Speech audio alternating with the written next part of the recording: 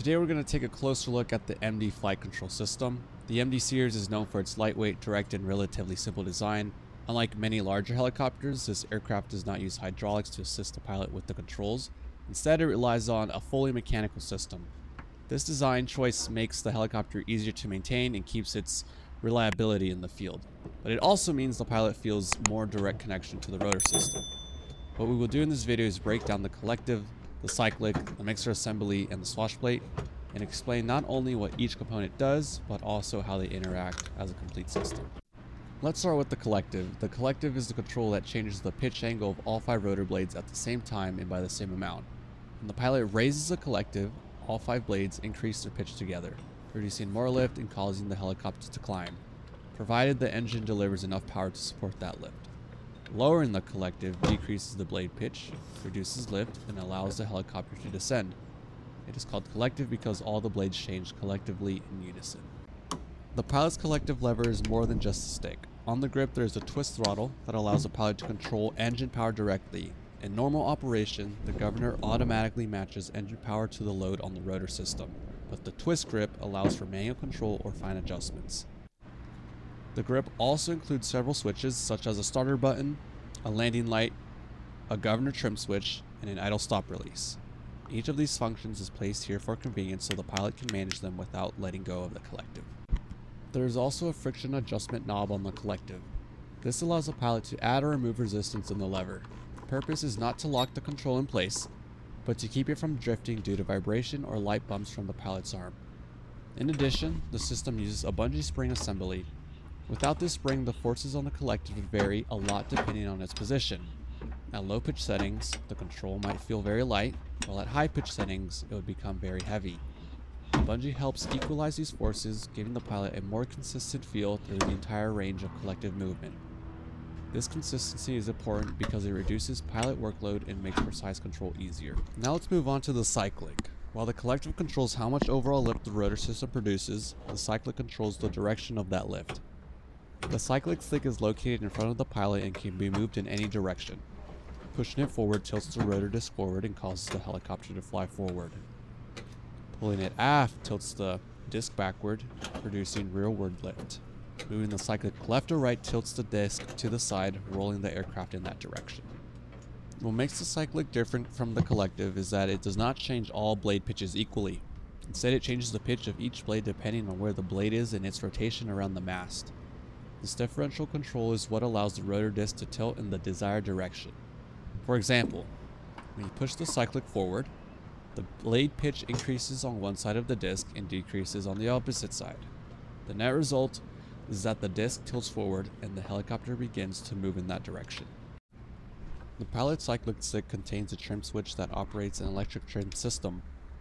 This trim system uses small electric actuators to adjust spring tension in the cyclic control path. By doing this, the trim system can change the stick's neutral position. This allows the pilot to relieve control pressures during flight. For example, if the helicopter is in cruise and requires a slight forward stick pressure to maintain level flight, the trim system can be used to eliminate that constant pressure. The co-pilot cyclic, on the other hand, is a simpler stick without trim or friction controls, but it is mechanically connected so that either pilot can fly the helicopter. One important aspect of the cyclic system is how it handles feedback forces from the rotor.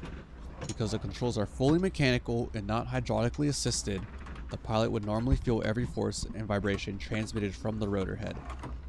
To prevent excessive workload, the system includes a longitudinal one-way lock. This prevents aft feedback forces from reaching the pilot. Without this lock, the pilot might have to resist significant aft stick pressures, especially in certain flight conditions. In addition, the trim actuators I mentioned earlier help counteract feedback forces in all directions, making the control smoother and less fatiguing to operate.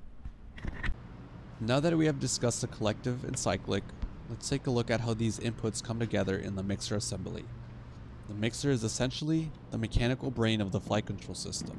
It receives inputs from both the collective and cyclic and combines them into one coordinated set of control rod movements that will eventually drive the swash plate. One of the mixer's most important jobs is compensating for gyroscopic precession. In any rotating system, when you apply a force to the disc, the maximum effect occurs about 90 degrees later in the direction of rotation. This is a fundamental principle of rotorcraft aerodynamics.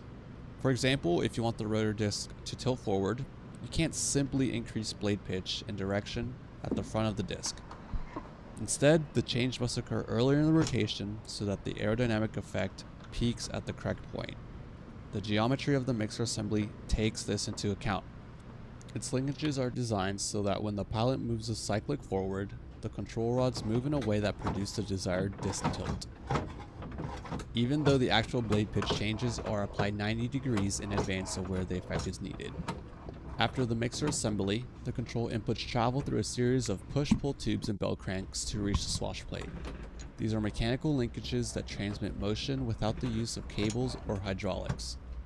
The push-pull tubes are rigid rods that move forward and backward, and the bell cranks are small pivoting levers that change the direction of that motion. This arrangement allows the flight controls to route cleanly around the helicopter structure while still delivering precise inputs. Because the system is fully mechanical, accuracy in rigging is critical.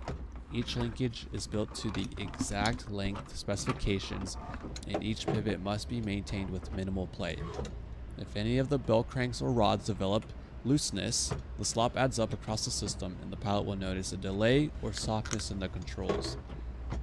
That is why during inspections, mechanics carefully check rod ends, bearings, and attachment points for wear. Smooth, precise movement of the push-pull system is essential to keeping the helicopter responsive and safe.